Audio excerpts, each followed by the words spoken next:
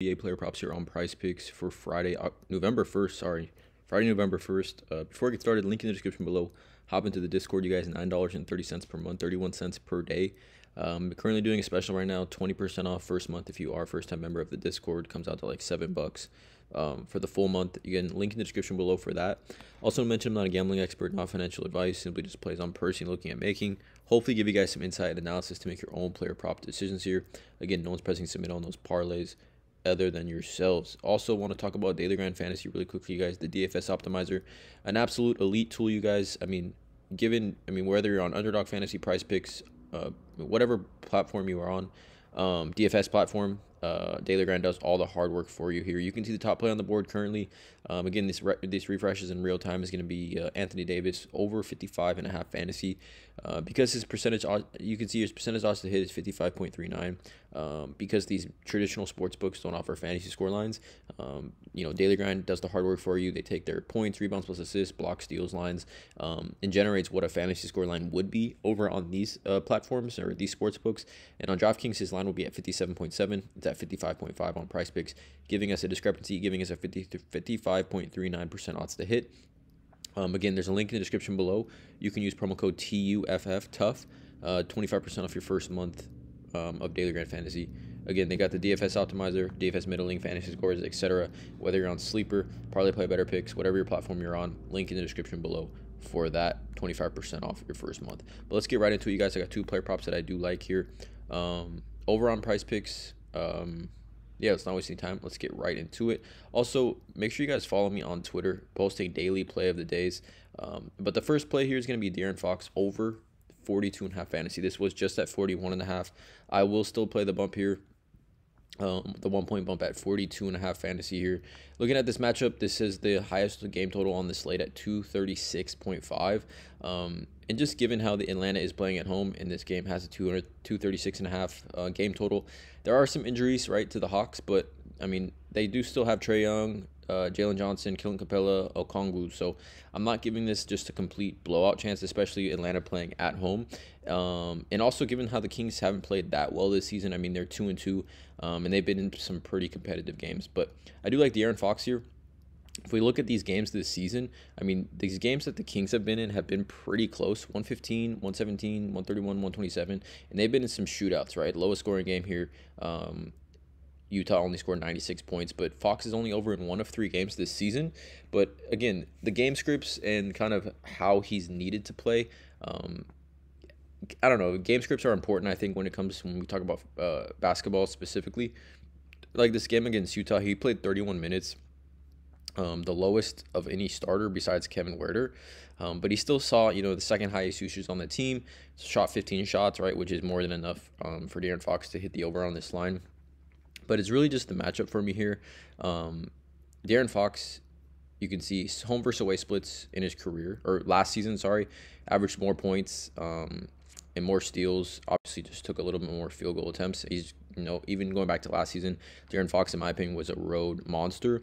In the matchups, just too elite. We look at the Atlanta Hawks this season, 2 point guards specifically, and guards in general, right? Point guards, the Atlanta Hawks on the season are allowing the 8th most fantasy points, along with the 6th most points. And then again, shooting guards, just because some players are listed as shooting guards but play point guard, like Jordan Poole. Hawks 5th most fantasy points, and the 11th most points per game. So we know historically, right, the Hawks don't have a great defense, and Trae Young is barbecue chicken on the defensive side of the ball. And we look at De'Aaron Fox over on Outlier, his last 10 road games with playing 32 minutes, dating back to last season. He's over in 9 of his last 10, just monster road games, averaging 51.93 fantasy points over that span when he plays 32 minutes on the road. Just absolutely monster games for De'Aaron Fox. We look at De'Aaron Fox, how he's faced against Trae Young with 32-plus minutes in his career. He's over this line in 5 of his last 6 games, 5 of his last 6 matchups versus Trae Young when he does play 32 minutes, which, again, hopefully we do get a competitive game here, and he should see that type of minutes. But, I mean, these type of massive games that he's had against Trae Young, including these 2 games on the road at Atlanta, 61 and 65.5 fantasy points for him in those 2 games.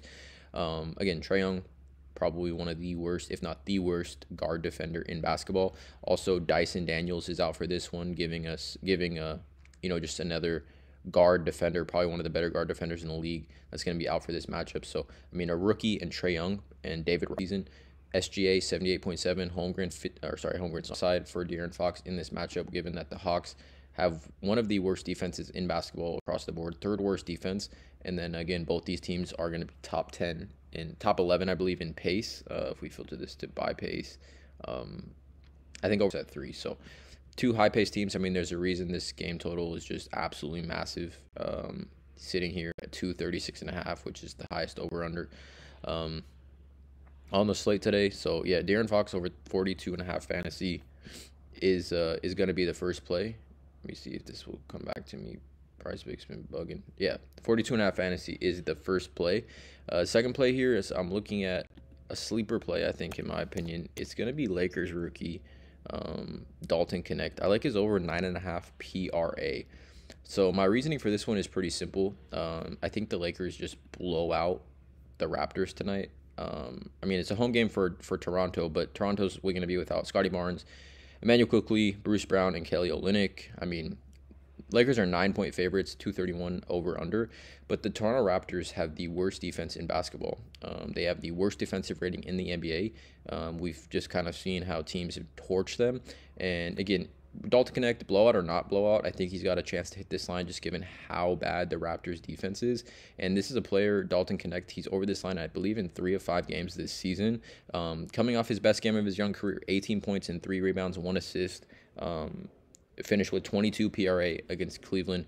In this game was obviously a blowout, but he proved that he was able to shoot the ball well and just do a ton of different things offensively. And you can kind of see here how the Toronto Raptors rank PRA defense against specific positions. I mean, Dalton Connect's more like a shooting guard, small forward.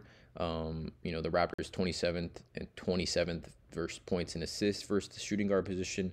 Small forward, power forward. I mean, they're just getting absolutely fried on defense. Worst defensive rating in the NBA. Lakers should be able to handle them pretty easily, in my opinion.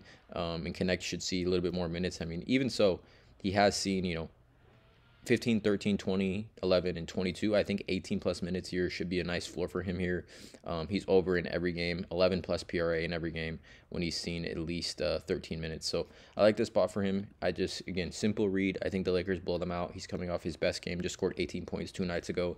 Confidence is probably sky high. I like this spot a lot here for Dalton Connect. So definitely a weird one, but again, got to get weird here. Got to get analytical, surgical, essentially, with these player props.